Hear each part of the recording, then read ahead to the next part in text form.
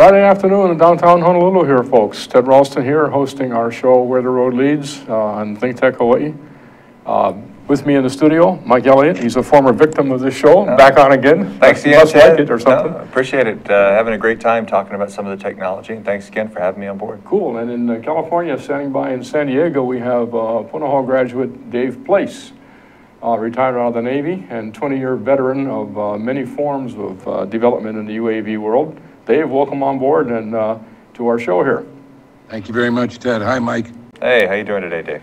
Good. So, what we've done and turned this show into almost like a public service activity on behalf of the emerging world of UAVs and unmanned systems in general, and how they affect life in Hawaii, invasive species management, weather aspects of search and rescue and things that you're involved in, Mike. And then Dave represents where the future is in this business, having had those 20 years in the past and looking forward to 20 years in the future. So we'll keep using this show to bring new technology and new developments and new awareness and new rules and regulations and operating procedures to the public so they can get an idea of what's going on, and give people who might be out there in the audience who want to be part of this, give them a chance to come on and talk about something that they know about or think about or would like to hear about. So we got some hardware on the table here. We'll get into that in a minute, but first I wanted once again just to welcome you guys to the show as we close out the week here. So Mike, you've been on the show before. Talk a little bit about how fast things are moving in the world that you are dabbling your toes in at this point in time, which is commercial drone operations here in Hawaii. It's actually starting to grow. We're getting more and more calls. We have some different jobs that we have. Some of the jobs the information or what we provide to the individuals and stuff is kind of close hold for projects that they're doing.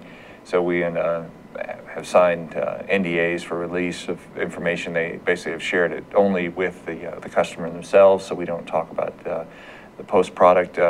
We've done some volunteer work with various entities here in the islands. We're looking at another one.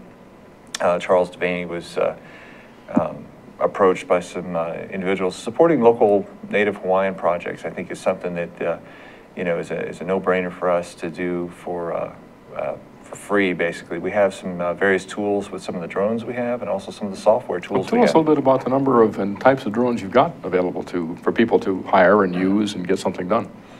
So we have some of the basic ones that most people are very familiar with, with the Phantoms and Spires, steady drones that we have with some of the Maverick series that we're also getting some that have the IR cameras here shortly. So basically you have true color and infrared is the methods of inventory collection. Some options that we have available, right. And we also, like I said, we do builds for customers.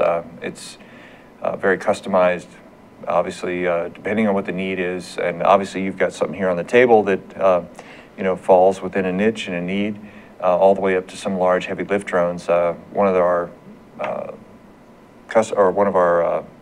dealers that we have, or manufacturers that we have, just recently announced a drone that can lift 55 pounds, which exceeds the FAA limit. So right now we cannot use that maybe particular one here. But you've got a lot of equipment. You've got a lot of, but the thing I'm most impressed is you got the software backing you as well. You've got the analytical software in that operation called Propeller you told me about. Right, so that's a new app that we just recently took on board with a developer in Australia. It's called Propeller.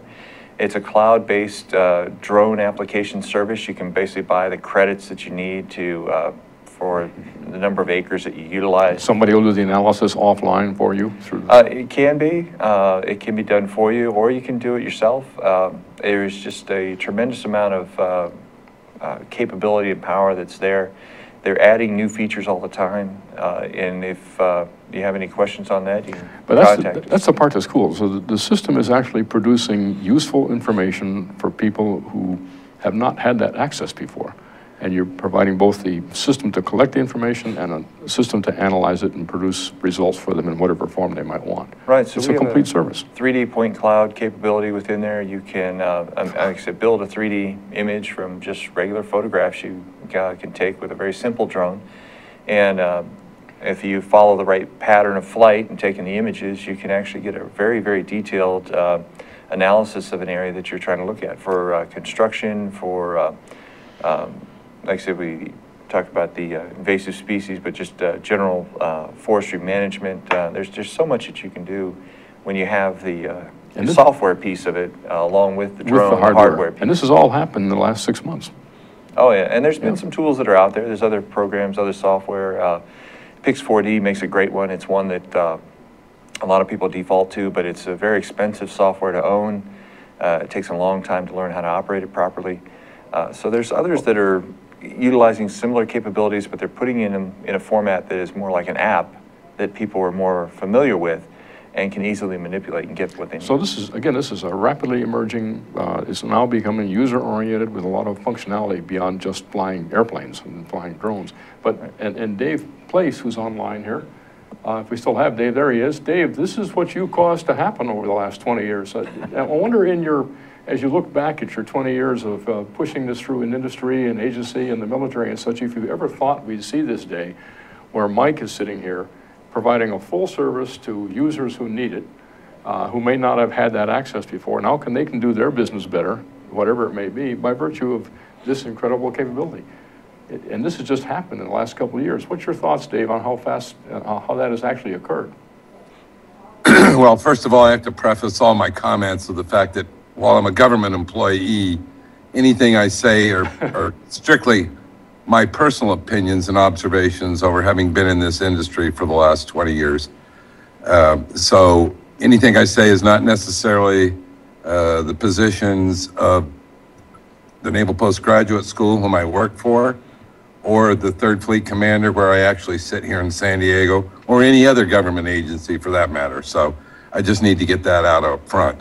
But you're bringing up some real good points. So if we go back in time about 20 years, I was the commanding officer of the Navy's only UAV squadron. So we were flying Pioneers off the battleships and the amphibious ships.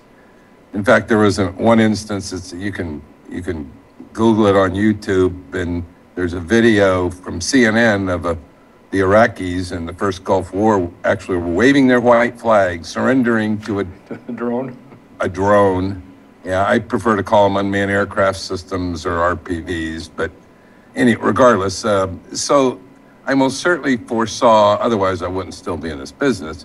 I kind of anticipated the maturation and the technology development that would facilitate a lot more capability, but I was thinking more along the larger unmanned aircraft systems, or the RPAs as the Air Force calls them.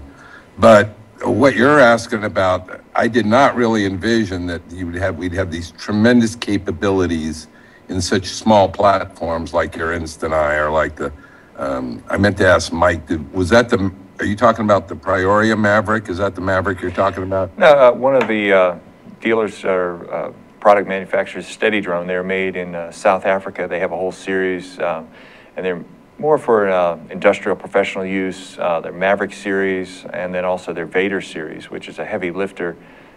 Really incredible product that they have.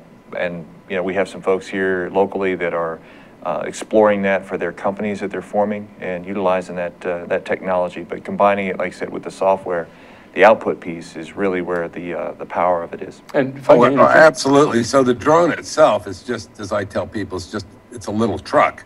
Exactly. In this case, little truck. But the key components are the payloads and the software that are that provides the functionality and just provides this tremendous capability. Yep. So I happen to be additionally on the board of directors for the Association for Unmanned Vehicle Systems International. And they saw the light several years ago and said, you know, we need to continue to support our warfighters, but we think there are a lot more applications. So the organization and all of its members are looking a lot more towards commercial and civil applications. So it's absolutely terrific that you're out there doing God's work, if you will, with the development and whatnot. We're trying to show people. I think the biggest question that we get a lot of times is, what can it do? Is the number one question whenever somebody new walks up and sees one of our drones, or asks, well, what can it do? And it's, like I said, it's the hardware, the software piece, but it's the myriad of technologies or applications where you're applying something that affords you low cost, easy to use, you're not putting people's lives at risk, it's fast, you can get it into locations where normally you might not have an aircraft of some type available to you, and quick turnaround. I mean, really quick turnaround on a lot of this stuff. And what's incredible is in this small little state of Hawaii, we've got Mike here with a complete business offering, and it's going to keep increasing in terms of capability as time goes on. I can hope so. I will help all I can in that regard. But we've also got other folks who are specializing in like wedding photography, real estate photography, mapping and such, and on all the islands. So this little state alone, Dave, has a lot of commercial capability moving ahead in this kind of scale. And what struck me when hearing what Dave said about about paying attention to the bigger systems where AVUSI has all been, but at all the emerging of the small systems so rapidly, and what you're doing, it almost sounds like we need a industry day here or something where we rent the stadium or something, and you all come on down and take a look. I did have, recently was invited to speak to the Hawaii Subcontractors Association and basically give them a brief as to what we could do. Just like you said, the drone is a truck, and that's exactly how I referred to it. It's just a pickup truck bringing all the supplies to the work site. You know, you just haul what you need. It's what you do with it at the end, and what kind of payload or what type of tools you bring with you. So I was telling the guys, hey, you know, I'm sure all you guys have nail guns, you know, but you still have hammers. It's just another tool that you add to the what you're using. And then the software piece, like I said, what you can do with it. I showed them a number of examples, and then you know, hey, you can incorporate this tool into your business, and like I said, offer this as a service to save time, money, and not put people's lives at risk. That's one of the great things about it. Let's do this. Let's take a break here for a moment, but when we get back on, let's tell people how to get a hold of you, and let's also tell people how to get a hold of Dave if they have questions about where the past has been and where the future is going, and then we'll talk about that future when we come back from the break. Sounds great. Okay. Hi, I'm Jay Fidel. I'm host of Hawaii, the State of Clean Energy, which is our flagship show, which plays 4 to 5 p.m. every Wednesday. And the supporters of that show are Hawaii Energy Policy Forum and Hawaii Energy. And luckily enough, we have representatives of both of them right here today to tell you more about what they think about the show. Sharon Moriwaki at my left is co-chair of Hawaii Energy Policy Forum, and she goes first. Sharon? Thank you. Thank you, Jay. I'm so glad that we have this Hawaii, the State of Clean Energy. This was 2 years ago when we started this, and we have continued it because it's so important, and there's so many developments happening across the state, and we hope you'll tune in every Wednesday, 4 to 5. It's wonderful. And Ray is Hawaii Energy. Ray, what is your thought about the same subject? Well, I agree completely with Sharon that we are talking about every Wednesday, 4 to 5. We talk about some of the most important subjects that are affecting the islands now and into the future. Energy, clean energy, we need it. We often run into new ideas that we had not thought about before. We did just today, and I think we're going to have more of that in the future. So come on down and watch us 4 to 5 on Wednesdays. And we'll see what happens. We'll see you then. Aloha. Aloha.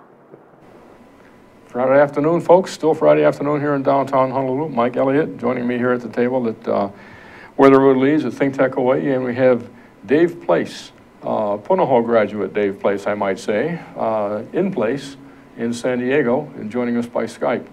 And Dave's the first timer on this show. Dave, I think we might have made you try to remember the show sooner than later. So welcome aboard, and thanks for joining us today, realizing it's after hours where you are. It didn't after hours here yet.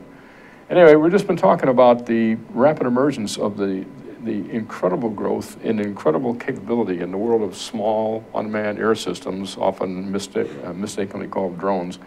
And we just wanted to show some of the pieces we have on the table here to folks who might not be familiar with the actual reality here. We're not talking about big systems, Mike. We're talking about little systems and getting smaller, getting more capable, getting longer mission life. And we're just doing an experiment right here, folks, just to show you what we got. This is a standard military issue task force, special ops force type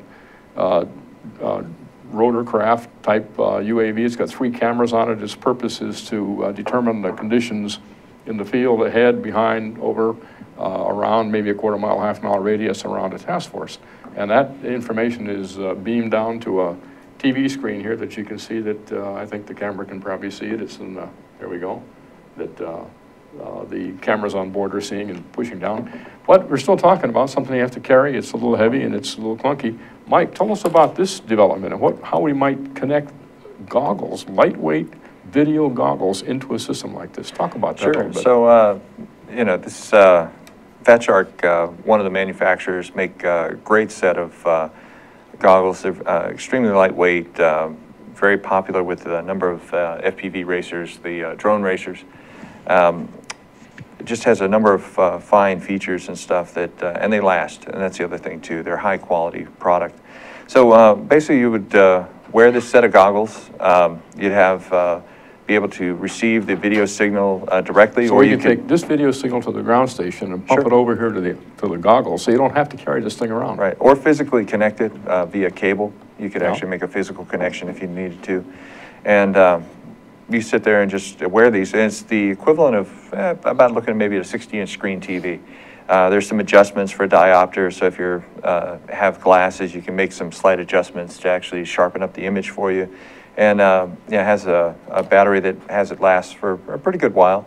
But like I said, extremely lightweight, you know, powerful tool, basically removing the glare of the sun, but giving you a large field of view while you're flying. So if you're flying this instant eye, for example, normally the screen here is maybe what, about 10 inches? 8 by 4. So very small, relatively small screen, but useful. But if you can see a larger field of view while you're flying, you actually have a greater degree of perception of the area around you. So you're sort of able to almost like personalize the operation of this thing. It's becoming more part of your wearing gear as opposed to something you have to lug around, and giving you a little better connection with what's being visualized. And if we had a way to take this system and respond to control inputs and position the UAV around in different places and change the orientation, we could have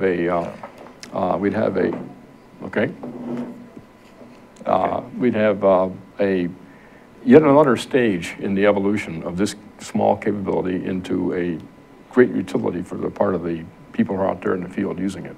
Oh, definitely. And you could actually feed this information from here into your propeller analysis system. Right, so as long as you can record those images and like I said, taking those photos and upload this information into propeller. If you're doing a relatively small area, you can turn that around pretty quickly.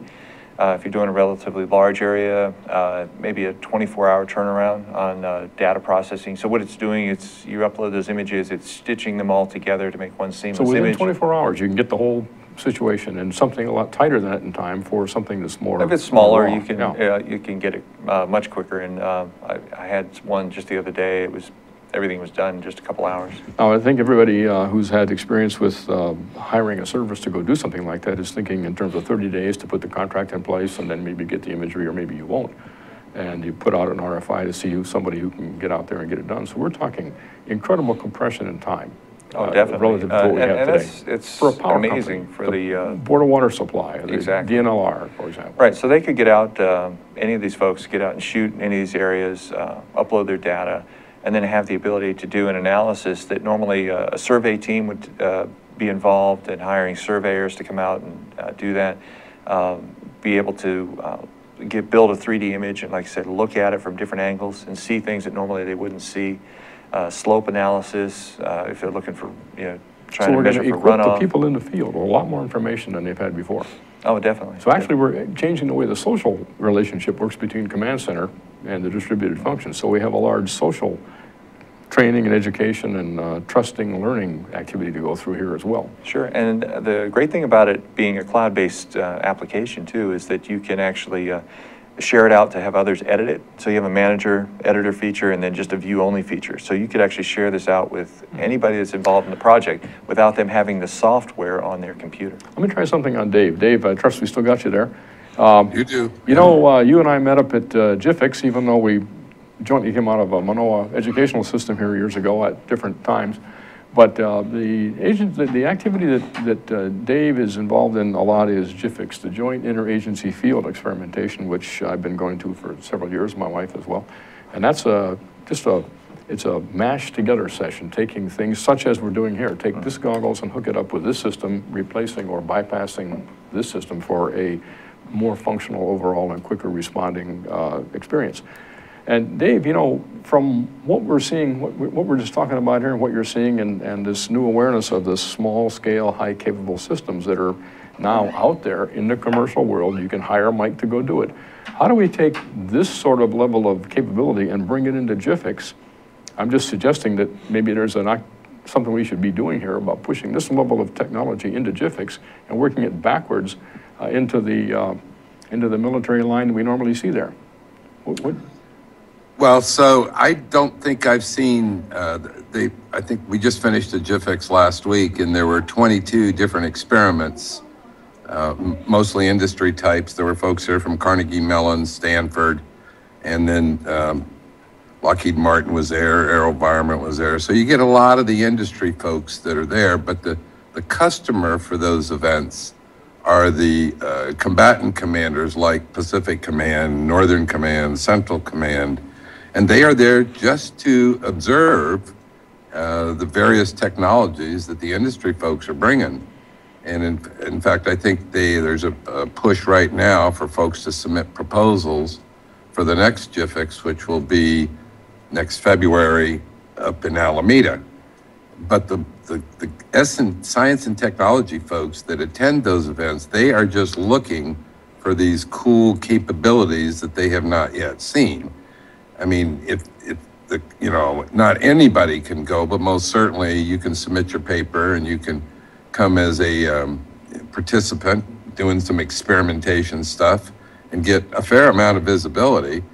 And then for the civilian population, they can always go to an event like the Exponential event that's coming up next May in New Orleans, that's sponsored by AUVSI, and there on the exhibit floor, you will see over 600 different exhibitors with all kinds of different control systems, goggles, platforms, payloads, and it's for all unmanned systems, not just air. But that's and they'll probably have over 7,000 attendees, so it's a good networking opportunity. It's a good opportunity for the civil and commercial folks to bring in their technologies, and it gets lots of good visibility. But back to your original question regarding the JIFIX venue, so how do you, my question for Mike is, how do you control the vehicle with those goggles? Oh, no, you don't. This particular set right here is not control, but just being able to see the output on basically as if you were looking at a large screen TV that you obviously don't have available to you in the field. So it just puts it right there in your field of vision, also blocking out the sun or any other distractions. Yeah, I got that part. So it's just the visual enhancement. It doesn't, you can't actually control the vehicles by head motions or anything. No, but I bet you that's not coming. yet, but that's what we should, that's exactly the kind of challenge that you want to throw on this table here. Well, exactly. So, you know, that's something obviously in the future, but as long as you're not swatting bees or anything, you're probably I think there are head motion sensors that'll actually move the camera on the vehicle. It will, yeah. So there's the first stage of that's happening, Dave, and then the next stage would be a higher level of control through some other means other than these radios we're familiar with in ground stations. But that's the whole purpose of JIFIX, is to force that issue out and get people to put things together overnight and fly them again the next day with more functionality added to them. So, and Ted had seen you know, our search and rescue drone that we were building. It's a weatherproof drone, gimbal systems, waterproof, multiple camera systems Alameda, that we can put on there. February of next year. Okay, well, we'll bring one. We'll surprise you.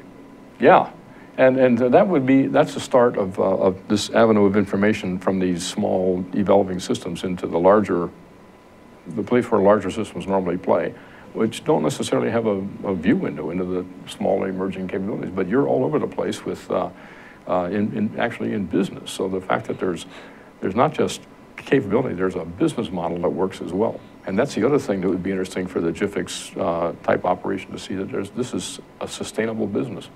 And you know, we've been approached by a lot of different people. Commercial real estate's really big into utilizing drones.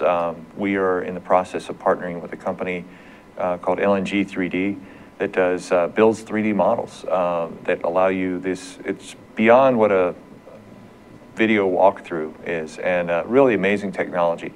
So they want to incorporate drones into that, also with some of the technology that they have with some of the 3D scanning capability, and then to build these complete packages for customers. And like I said, drones were just a natural fit, and we're going to be partnering up with them here in the very near future. Dave, so for your search and rescue vehicle, you need to find a small enough radar to make it all weather, because if it's just EO or IR, then you really don't have all weather capability. Right, and maybe that's the next step. But I think that's the whole purpose of this discussion. Dave's been seeing this thing evolve for 20 years, and now he's looking at where the future is going to go. And we have GIFIX as an example of how the future starts to be measured. And we have capability here. We need to tie them together. Let's talk about that and about getting you over to GIFIX in February of next year up in Alameda after the next break. That works. Thanks. Aloha, this is Keli'i Akina, president of the Grassroots Institute, and I want to thank you for watching ThinkTech Hawaii. We are delighted to be partners with ThinkTech because it gives us the opportunity to bring to you a show every week on Monday at 2:00 p.m. called Ehana Kako. Ehana Kako means let's work together, because we believe that Hawaii will be a better place when everybody works together. And in what way? Well, at the Grassroots Institute, we research 3 basic areas, and we invite guests to come on board from across the country, the state, and the nation to talk about a better economy, a better government, a better society. Now, aren't those things we all want? Indeed. If you'd like to have the latest research in terms of public policy, as well as ways in which we can build a better government, economy, and society, then tune in every Monday on ThinkTech Hawaii at 2:00 p.m. for our fascinating guests on Ehana Kako. Let's work together. I'm Keli'i Akina with the Grassroots Institute, and I'll see you then. Aloha. Aloha! How you doing? It's me, Angus McTech, wishing you to welcome and join us to see us on Hibachi Talk on ThinkTech Hawaii. Join my co-hosts, Gordo the Tech Czar and Andrew the Security Guy, every Friday from 1300 to 1345. We look forward to seeing you. We'll talk tech and we'll have some wee bit of fun. And remember, let your wing gang free wherever you be. Aloha! Aloha. This is Reg Baker, and I am the host of Business in Hawaii.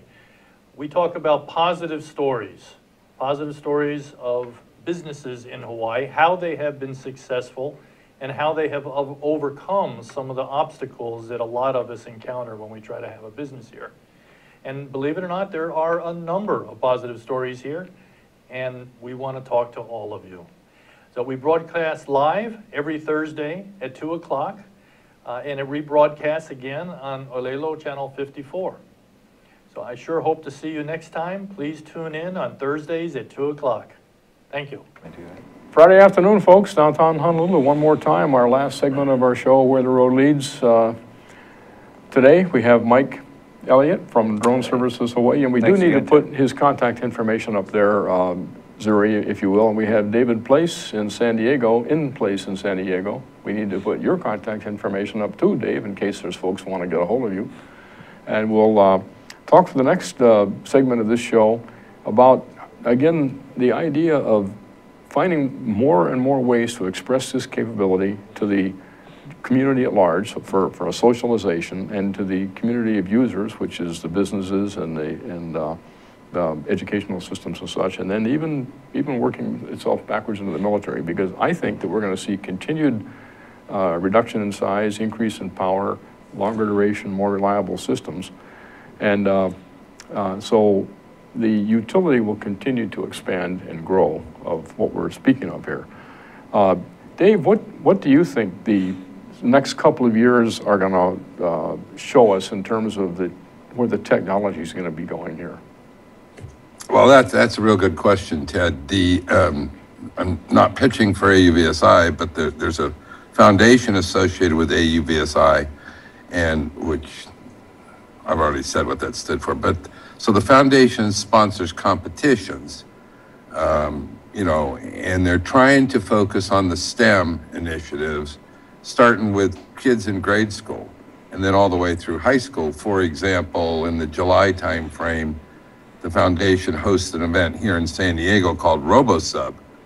And this past year, I think there were over 30 different teams, of which probably maybe a handful were high school students, but then all the rest were college students from around the world.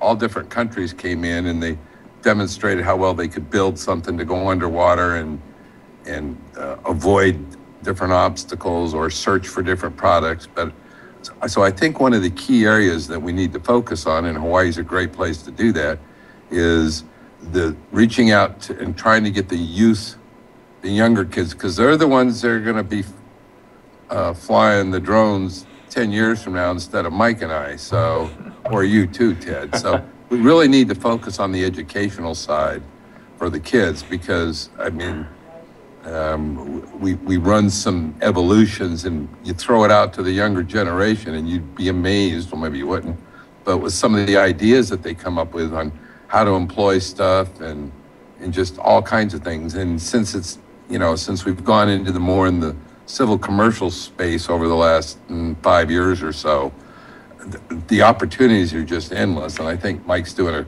real good job on some of those applications. Well, you mentioned STEM too, and that's one of the things that is, you know, early on with my partners, George Purdy and my wife, Ellen, that we wrote into our business plan, and that we believe, obviously, that you have to tie this back to education and work with some of these educational programs. And we want to bring that to some of the school systems here. One of the reasons I think it's important is that when you can broach technology that's fun, you can actually have kids learning, and they don't even realize that they're learning math and science and engineering principles, how to deal with radio frequencies, and just all these different things that aren't part of the normal curriculum, but you can incorporate them in, and like you were talking about, have these programs where there's competition. So competition's good too, and that is a bit of a nexus between, like I said, the education, the technology, and then a competition event, which can bring all that together, and we'd like to see more of that here in Hawaii. Well, you know, that's a good point, and Mike and I are both, along with some others, helping one of the UH groups here that's engaging in one of these AVUSI competitions, Dave. It will be taking place in Maryland next June, and it is all about basically a search and rescue preparation. But I was struck, I think we've all been struck by the challenges raised in those competitions and what that challenge does to the kids' thinking. I think it's fantastic. I'm not sure you're aware of it necessarily, Dave, but this is I think the Seafarer group of AVUSI in Maryland, and the challenge is to fly something like this in a half-hour time period over about a half-square-mile area and pick up, identify, characterize, geotag, and report on a number of targets that are placed on the ground that you have no knowledge where they are. All you know is the general shape that they might be. But unlike what we're speaking of, where the ground controller or the ground processor gets a chance to analyze that, it's got to be done on the fly, in the bird, by itself. That is, you get deductions for human involvement. If Right. It's got to be totally autonomous. And this is an incredible capability. Dave, we're talking about onboard, real-time, autonomous feature extraction from either video or stills against an unknown set and distribution of ground targets that all you know is that they're polygons. And so this is an incredible challenge in the analysis area as well as the workflow architecture area. But that's where the future is going, and that's what's intriguing to me, because we can take those things. There's already at university. We can take them into the K through 12 domains. Through, Oh, exactly. We've got a program here at this table. We talked about it with Brendan Brennan at the university, at actually a Janus group, and we're talking about Lanai, a educational program wrapped around STEM with UAVs as the driver, and bringing in educational architecture to figure out how best to generate critical thinking, which is the output. The UAVs get the benefit of it, but critical thinking is what you get when you come and out that's what it's all about. And then, you know, the thing is too, here in Hawaii, you know, myself, I wasn't born here. I lived here as a kid. Always wanted to come back. But when you live here your entire life, and you haven't seen some other areas or other places, or you're a little, you know, somewhat isolated, exposure. It's all about exposure. And I think technology exposure is something that offers kids the opportunity to say, hey, maybe I want to pursue a degree in engineering and I want to build something that's like that or better. Maybe I want to, you know, see what NASA has going on, and so I need to, you know, seek out a degree that will get me a job there. And it's about opening the aperture, I think, sometimes, and making sure that that bridge of why am I going to school, yeah, which a lot of us probably asked, myself included at times. But why am I doing math? Why is science? What does it matter? I think you have to tie it to technology and a career, and I think this is a great way to do it and introduce it at, like I said, lower levels all the way up to the college level to show folks what is in the realm of possible, and then let these guys go wild with what they can actually do with it and come up with things that many of us never even thought of. And you know, to that point, going back to Dave's point about AVUSI having an interest in supporting education, Dave, we do have this, this defined architectural plan for education coming forth here, combining what the Department of Education wants, what the university has in terms of resources to contribute to it, and to the thinking of how to put together a STEM program wrapped around UAVs, as I described. How do we get AVUSI involved in that? That is, right now it's at the university level, but we'd love to reach out and have AVUSI as part of this. Well, so if you contact Daryl Davidson as the executive director for AUVSI Foundation, and the foundation is the ones that are really, I mean, the entire organization is trying to facilitate STEM initiatives, but the foundation is the one that's reaching out to particularly the younger folks. I mean, if you look at the competitions, because the competitions in Maryland have been going on for 20 years off and on, and 20 years ago it was just, can you stay airborne long enough and do a launch and recovery successfully? And now today, as you pointed out, the challenges, the contest, if you will, is to identify, process a ton more information that wasn't even dreamt about 20 years ago. But the other point that you made, Mike, was trying to stay on top of this stuff. That is not easy because, in fact, the Secretary of the Navy stood up 2 weeks ago and said he is the sponsor for a program called Cruiser, which really stands for something. Ted is a member already, but it's a consortium for robotics and unmanned systems education and research. And so when the Secretary levels that high, realize the value of having a community of interest, and it's not just air, it's all domains. But what I end up doing is putting together a newsletter like once or twice a week, trying to capture, for example, articles from Wall Street Journal, Boston Globe, the Washington Post, you name it, Bloomberg, Defense One. So it's not all military related because there are a lot of civil commercial applications, and it's just tough for anybody to capture all that. So what I try and do is capture some of that information in my newsletter and put that out to folks that are interested in this technology and the capabilities. Right. So exactly, the civil applications, I mean, just tremendous. You know, the agriculture. You know, one of the things that I'd shown some folks in a project is using hyperspectral and multispectral type sensors, and where you can actually you fly over a crop, you could actually determine where you maybe need to add additional fertilizer or water a particular area. And you know, a farmer could do this himself without having to hire somebody out, or the service could do this, but at a much lower cost. And then you target what you need where you need it. I was made aware of there's another technology too that has pheromone sensors for detecting insects. And the thought being, why couldn't you put a pheromone sensor on a drone, and instead of putting pesticides over an entire 40 acres, it's only over here in this one spot. That's where the infestation is. So you target it, the farmer's saving money, those pesticides aren't getting into the environment, and they're not getting into the food chain with the general population. Well, and as you point out, I mean, and all of those things I've heard of, and I haven't seen them all operate, but clearly there's lots of applications. I mean, so a ranch, a big rancher on the Big Island has a ranch, and has it fenced. Well, it's a lot quicker to fly a drone or a UAV around the fence line to see if there's any breaks or anything, just for example. But I mean, the applications really are just phenomenal. And I think the more systems that are out there, in some cases, the farmers, though, depending on the cost of the system you're talking about, they are better off to hire somebody or a service, right, as a service that's provided. But it's just making people aware. I think that some of those capabilities are out there and how much money they could really save. And by virtue of this technology, you can now come up with different business plans that will be useful and tailorable to different people. And we know that the power company here is thinking of the make versus buy decision. How much do you retain internally? How much do you hire out? Right. And so we're helping a local company too that's forming up this Aerial Inspections Hawaii. They want to basically augment some of the work that HECO's doing and also do other various aerial inspections, but focus on that niche within the market.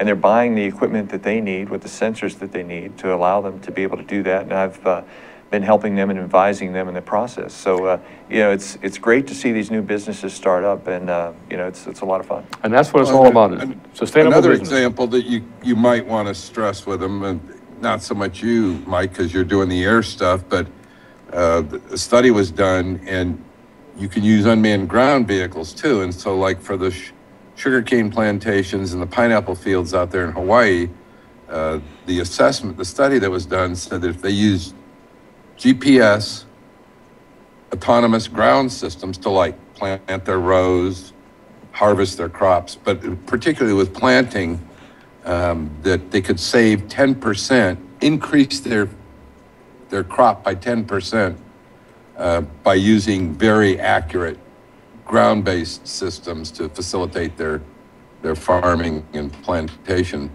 Oh, exactly. So now we're getting some measurements of the value here, and we have the system that generates the value, and we have GIFIX as a place to explore and generate more.